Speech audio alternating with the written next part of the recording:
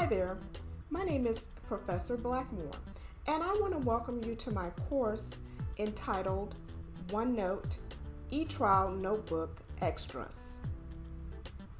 In part 5 of my course entitled How to Make an eTrial Notebook Using OneNote, I talked to you about how to use your eTrial notebook during trial, including how to play video excerpts directly from your eTrial notebook, how to show exhibits to the judge or jury during trial directly from your eTrial notebook.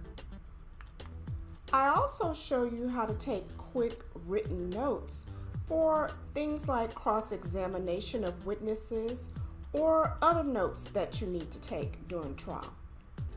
I also show you how to use your cell phone or pad as a document scanner to attach a quick photo of documents that you are gathering or that are being admitted by other parties during trial, and all other types of different things that you can do with your eTrial notebook during trial. Now I'm going to talk to you about some of the hidden extras in OneNote that you can use in your everyday law practice or to conduct activities as you prepare for trial.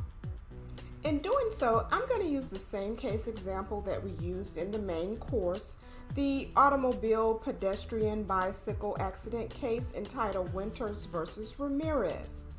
I'm going to use that case example to show you some of the OneNote resources that you can use to prepare for a deposition or for other activities that you need to conduct to build your eTrial notebook in anticipation of trial. In part 1, I'm going to talk to you about creating the notebook section and pages for that upcoming deposition. In part 2 of this course, I'm going to talk to you about creating meeting details from your Outlook calendar or your Google calendar. Then in part 3, I'm going to talk to you about how to turn on dictation to dictate notes during the event, and or how to turn on your audio recorder to record audio during the event. In part 4 of this course, I'm going to talk to you about how to create drawings or diagrams with the witness that may be attached as an exhibit to the deposition.